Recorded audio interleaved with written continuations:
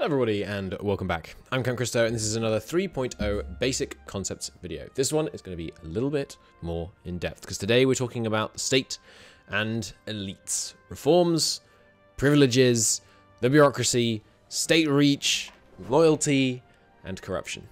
I'm not, as ever, going to be completely comprehensive in this video because I don't fully understand it and the systems are not yet fully implemented. But I'm going to try and give you the tools you need to interact with these systems in a meaningful way and be able to make decisions about how you play your games. So let's first off talk about some terms and what they mean. What is an elite? What is a faction? So here in Toledo, we have this handy dandy tab right here, which is the elites. The nobles, the burghers, the clergy, and the bureaucrats. These are fairly self-explanatory. The nobles are the nobility, the burghers are merchants and craftsmen and that kind of thing. Clergy are the priests, and the bureaucrats are, to a certain extent, you. They are the state, but they're not exactly just you. You don't have full control over them, and they, like the other estates, have reforms and things that you can interact with and will evolve as you go through the game. You can see that the nobles, burghers, and clergy all have wealth here. They all have a certain degree of power in the province, a certain degree of entrenchment, and a certain degree of loyalty.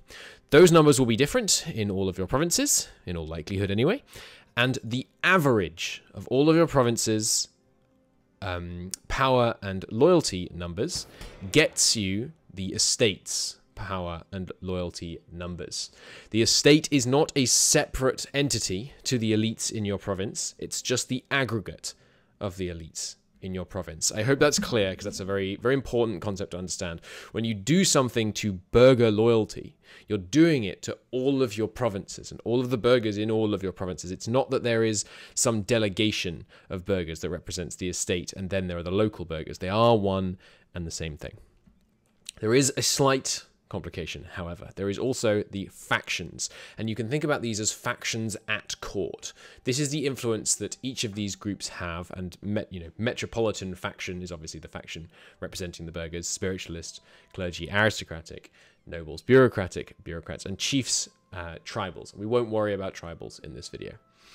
This is the level of influence they have at court. And to do various things with the estates, you will sometimes need them to have a certain amount of loyalty, you will sometimes need them to have a certain amount of power, and you will sometimes need them to have a certain amount of influence at court, that is, faction influence. You will also need them to sometimes have a certain amount of power or below a certain amount of power. Both can very much be the case. So let's talk about some more of the stuff that's on this beautiful, beautiful bit of custom UI that the team has made for us.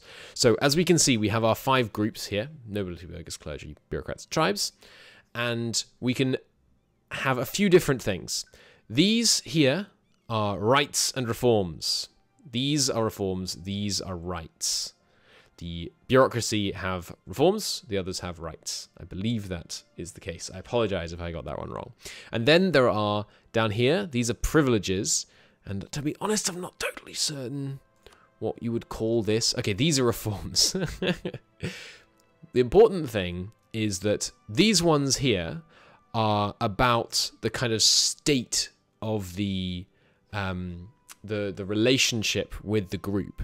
So church authority. How much authority does the church have? Church obligations. How much money do they owe the state? Church finances. How are they interacting with, how are they financing themselves? Things like that. And there's lots of different examples, and we're not going to go through all of them. I'm just here to teach you how to interact with this feature.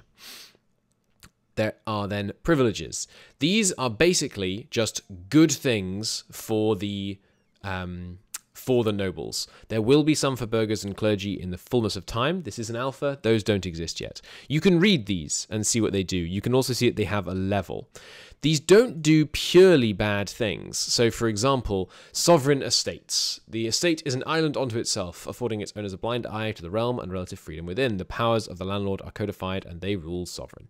This gives you more autonomy from noble power. So provinces will have higher autonomy than they would otherwise, caused by the power of the nobles. However, you also get higher base hierarchy, which is basically how sorry, I've hit the wrong button. how well treated the nobles feel. So it's not purely negative. You also need less bureaucrats per 1,000 rural population if you have this privilege in effect.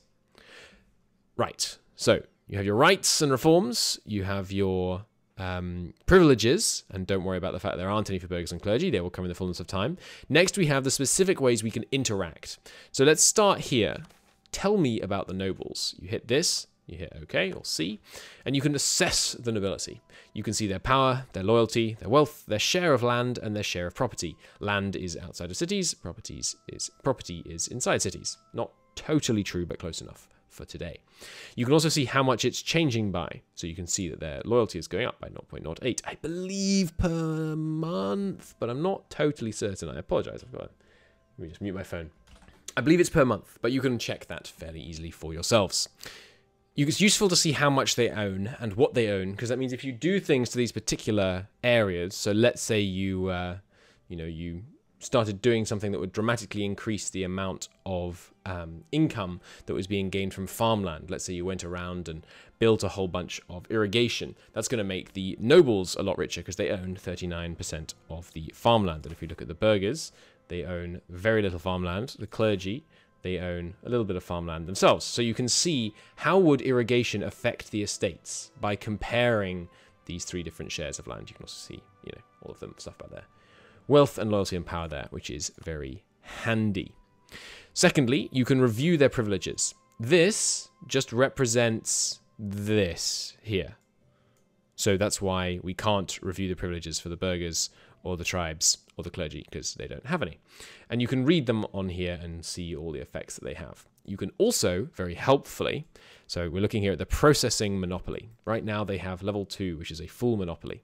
If we click on that, we can see the other levels. So they have a full monopoly, which gives these effects. We could make it partial, or we could make it none.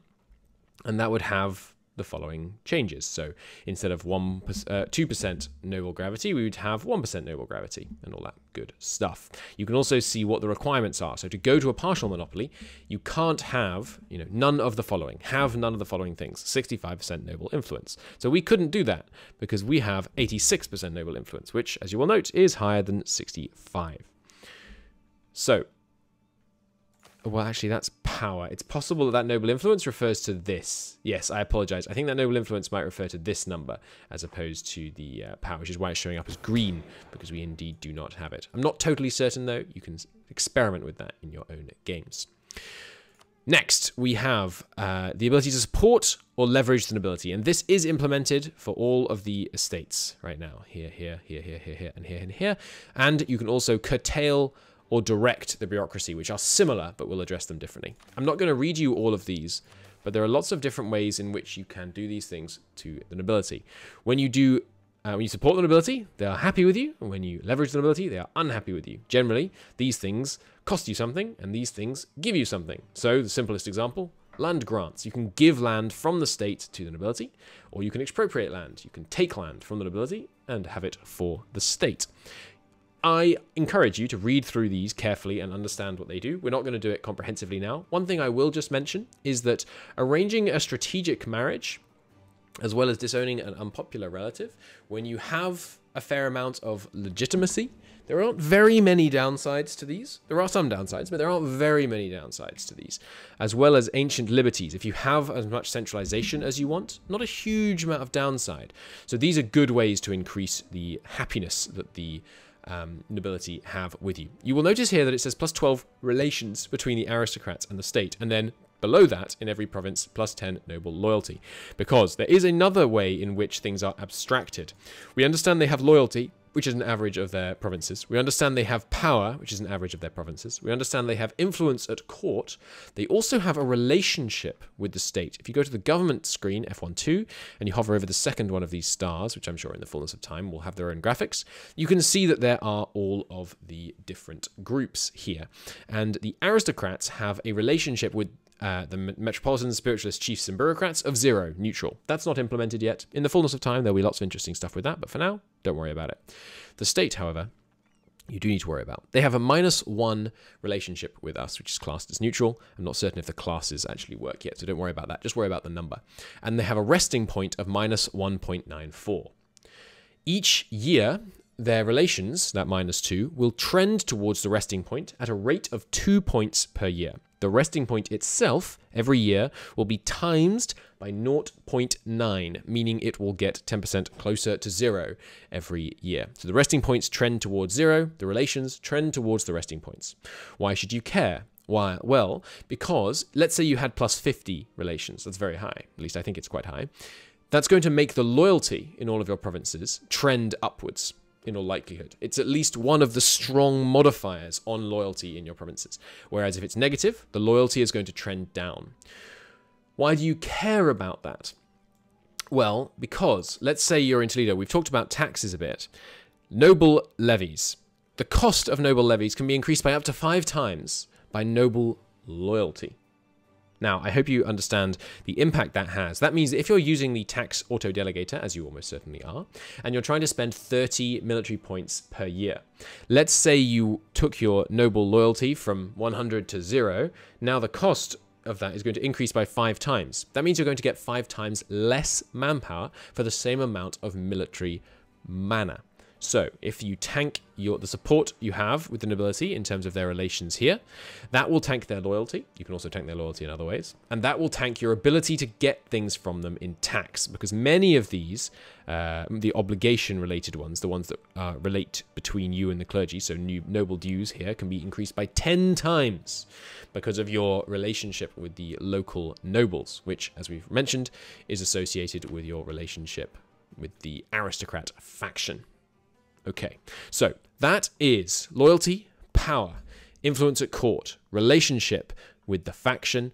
You can support them, you can leverage them. Many of these are useful, by the way, very useful. So you want to read through these because lots of them they're good stuff. We know how to assess the power of the states. We know how to look at their privileges. Now, let's talk about rights and reforms, because these are the ones that a lot of the game is about the progression towards the modern state, the path to modernity. And you are going to be changing these in a very specific way. Firstly, you have to meet the requirements, and you also need to know where to hover. Don't click on the image like this. If you see this consider reform button, you've done it wrong. Don't hit OK. It will break the UI for a month. Ignore that. That's a limitation of the fact that that is what you want to do when you click on the privileges, which is how you consider reform on those. So what you want to do instead is hover over the plus and the up arrow and the down arrow, green up, red down. It's quite tricky, as you can hopefully see here, to hover exactly over the right spot. We'll get used to it. It's the limitations of this incredible custom UI. So right now, oppressed peasantry, level 2. This is the tenancy degree that exists at the moment. This means you get less yearly peasant freedom, you have a plus 20 minimum peasant freedom, and you lose welfare. Welfare is the main influence on peasant unrest and happiness. So let's say we wanted to reduce that. We could change it to serfdom. It's down because we're going from oppressed peasantry 2 to serfdom 1. Lower numbers tend to be more in favor of the estate. Higher numbers tend to be more in favor of the state. As you see, it says the effect will be the following. You get even less monthly peasant freedom. You lose that minimum peasant freedom of 20, and it's gone down by 20. But you get more base welfare for the peasants, and the nobles will be pleased with you. If you click this button, it will just do it. As you can see at the top, we meet the requirements. 30 noble power, and one of the following, either 30 bureaucratic influence and 30 aristocratic influence. If we click this, it will trigger a reforms pop-up, which we'll look at in a minute. As you can see at the bottom, it also costs 150 admin points. You won't be able to do it without those admin points. On the other hand, let's say we wanted to increase their cash dues. Right now, we get 40% more base manpower for nobility. They get 50% more noble power weight for siphons. That's their ability to siphon taxes off, to money off towards themselves. They get more revenue tax, and we get a plus 15% noble investment in feudal levies. That's one of the ways of getting manpower, and we'll look at that in more detail in a future video. But let's say we wanted to increase that. We wanted to change it from cash dues to noble administration. They pay their share in financial obligations, let recoup their costs through lobbying and corruption of tax administration through bureaucratic service. So this would mean we get less investment in feudal levies, but we get more revenue tax from them, and we get less manpower from them. They will be displeased. So first off, let's look at changing a privilege. Let's say right now they have ambitious court, and we can consider reform here. So we could empower use of courtiership, we could go up to a ceremonial court, or we can restrict noble titles down to an expansive court. I'm not going to go through all of the requirements for doing all these things because you can hover over them and you can learn about those and you can read all of this. But just for example, let's say we want to empower the use of courtiership. We're going to get more aristocratic influence. We're going to get 5 base relations between the aristocrats and the state. We're going to get more yearly corruption and more prestige decay. We gain loyalty and we gain relations as we do it. Boom, we've done it. Typically, you have to wait till the end of the month for this screen to update, so don't worry if these things aren't reflected immediately. However, reforms are a bit more complicated and they're a bigger deal. Right now, you should be able to understand some of these numbers quite easily, but we have 60 stability points, which means we're progressing towards 100, which means we rank up to the next stability, and we have an average of 80 non-overseas autonomy. Let's say we wanted to do this. We meet the requirements for moving them towards noble administration, which means we're going to get a lot less manpower from the estates, from the nobles. You probably don't want to do this at this stage in the game, I should point out. You click this and the event happens. Specifically, this event, the reforms of 1394. We can enact the current reforms, which will have the following effects. The nobles are displeased, you lose noble loyalty and hierarchy. This is in every province. And you lose relations between the aristocrats and the state. So that's what will happen if we enact these reforms. Bear in mind, if you back down, you get recent reforms modifier minus, you get plus 5% power costs, even if you did nothing. So don't click this button unless you're certain you want to do it. But let's do it. Let's enact this reform. This is actually not that difficult. Sometimes passing a reform will cost you stability, it will cost you all kinds of other things. You generally don't want to reform when you have less than +1 stability, because it will cause all of the estates to be unhappy with you, because they feel like you're adding to the existing chaos. So there we go. We enact it, and it's a great success. The noble administration has been passed. We get much more revenue tax from the nobility. Good stuff. Next, let's talk. And so obviously, there's a lot of nuance and complexity to how you interact with this. And I'm not going to tell you which ones you specifically want to push towards getting, although I think that getting your military organization up is one of the common early game ones. But I'm just going to talk generally about how you do these things. Also, if you're not in Europe, you want to try and push towards commercial law because that allows you to invent commercialism. The bureaucracy. Many things can't be done unless you have enough state reach, which is this value here. It's the equivalent of power for other elites. Or you need enough bureaucratic influence at court, or you need enough that kind of good stuff. So let's look at the bureaucracy. Generally, what you're doing when you're forming the bureaucracy is you're pushing yourself towards having a stronger state that's represented as more state reach.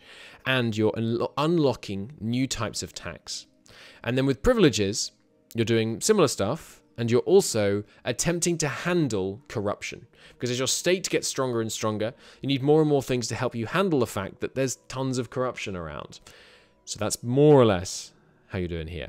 You can read the requirements up here for these. So for example, we don't meet the requirements to go from tax farming to state tax farming because we need 30 bureaucratic influence. That's influence in court, remember. So we can't quite do that. If we could do that, that would be amazing. We'd get +1 base peasant welfare. We'd get the ability to use salt exercise and timber exercise taxation. We get 20% less tax revenue transferred to the elites based on their power share. So as at the moment, based on the relative power of the estates in the province, the elites in the province rather, they're going to steal a certain amount of tax revenue. This means 20% less of that will happen. We also get 5% less mana cost of all state taxes, and we get 5 plus 5% times state reach base tax efficiency.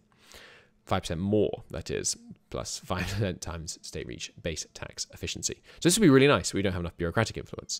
How do we get more bureaucratic influence? Well, now we finally come over to these buttons, and these are some of the most important ones, the state and commoner ones. Firstly, assess bureaucracy and stability. This one's pretty simple. It shows you your current stability percentage, as well as what you're getting, and this is definitely per month. It shows you your average province corruption and where that corruption is coming from. As you can see, it comes from nobility, burghers, clergy, state, and laws, as well as what it's being multiplied by. So more autonomy, more corruption, and I think lower wages, more corruption. You can also see your national income, as well as where that's coming from, your national expenses, as well as where that's coming from, and your share of land and property. This is what the state owns. We're not going to go too much into all of this. I just wanted to show you that's what that button does. You can also review your rights and reforms, and this shows you all of the rights and reforms for bureaucracy, nobility, burghers, tribes, clergy, and you can see all of them, as well as clicking on them to see what the multiple other levels of them do. So we're looking at tax collection. We're wanting to go up to state tax farming here, as you can see. Then you can review the bureaucracy. So this is just looking at their privileges, their equivalent to privileges anyway, and you can see all of them as well as clicking on them and seeing what the other options are. Generally, higher numbers are better on the bureaucracy because that's moving towards a bigger and stronger state, but there are dangers because if you go too high too fast, you get a lot of corruption.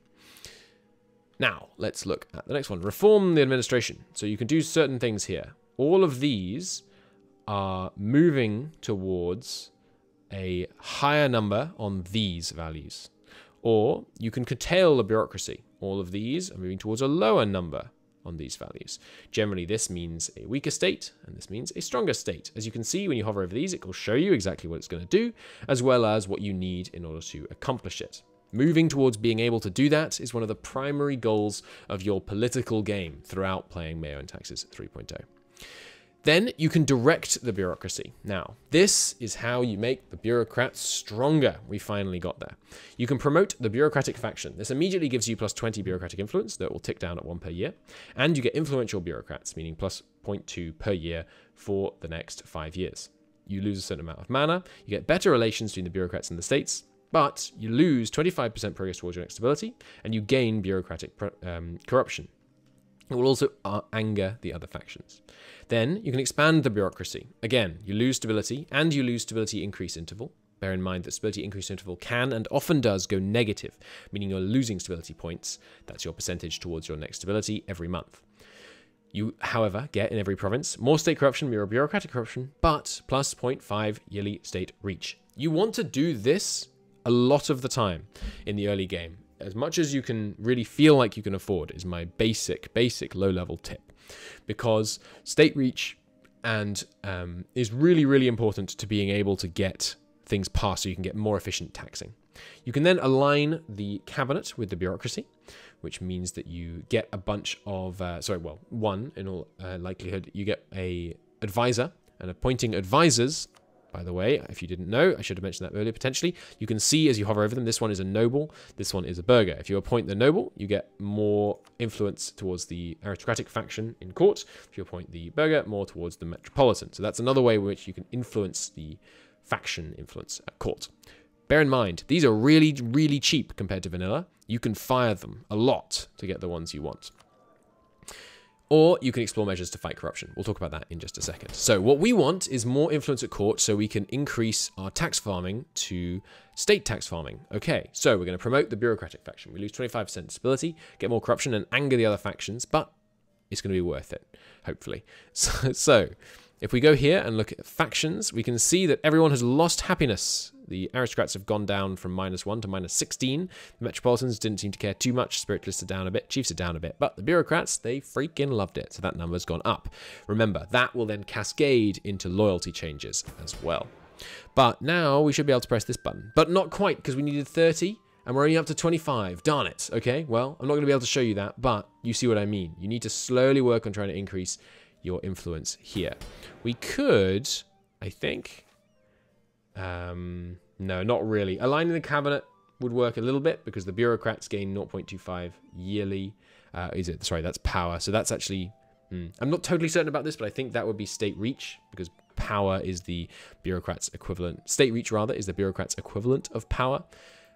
But anyway, not the perfect example because we can't do our tax reform right now, but that's how you go towards that.